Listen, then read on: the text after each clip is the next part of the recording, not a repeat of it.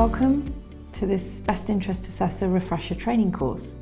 My name is Sue Inca and I'm a trainer with Solon, and I'll be guiding you through 6 modules which will help satisfy the supervisory body for whom you work that you meet the requirements under the Mental Capacity Deprivation of Liberty regulations, in order that you've had in the 12 months prior to your selection as a Best Interest Assessor completed further training relevant to your role as a Best Interest Assessor.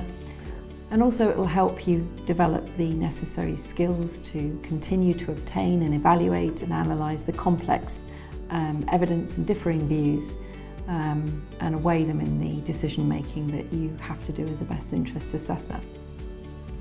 The 6 modules will cover firstly the role of the BIA in the new era as we move into the liberty protection safeguards as you transition.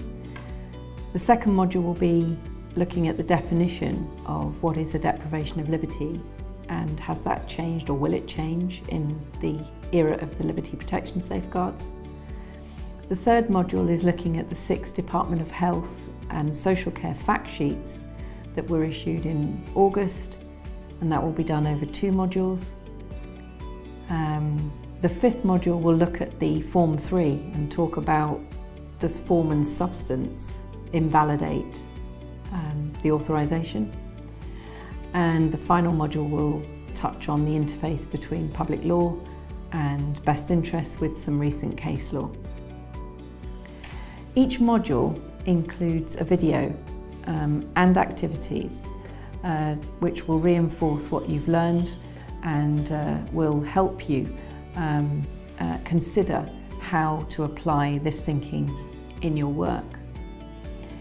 I'll give you instructions for the exercises and tell you when to pause the video, and you can use the course workbook to write your answers and your reflections down and to keep for future reference. When you've watched all of the videos, you've completed all of the exercises and you've completed the evaluation form, which is really important for me at the end, you'll be able to then download your certificate of completion. I hope you enjoy the course and I hope that it'll be valuable to you.